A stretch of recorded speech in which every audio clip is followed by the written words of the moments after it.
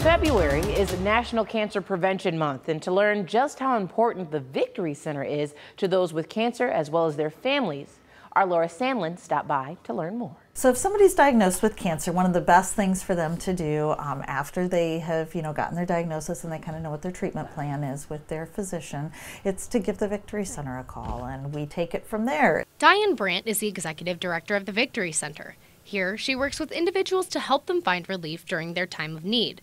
She says everyone knows someone who has been impacted by cancer or is a survivor themselves. For free, any survivor can come and they can meet with one of the counselors or even one of their family members. So if the spouse or the parent or child is having a hard time. From massage therapy to counseling sessions, the Victory Center acts as a major benefit to the area. This is Lori.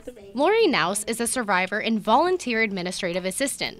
She says she enjoys helping others. Letting people know when they come in the door and they're very tearful. They don't know what to do, they don't know what to think, they don't know, how to even navigate things, and being able to reassure them. Lori says the Victory Center has made a huge difference in not only her life, but the lives of others. It helps them when they're going through things. Maybe their body's aching from treatments, or sometimes you need to talk to people about what's going on and not try to deal with it all yourself.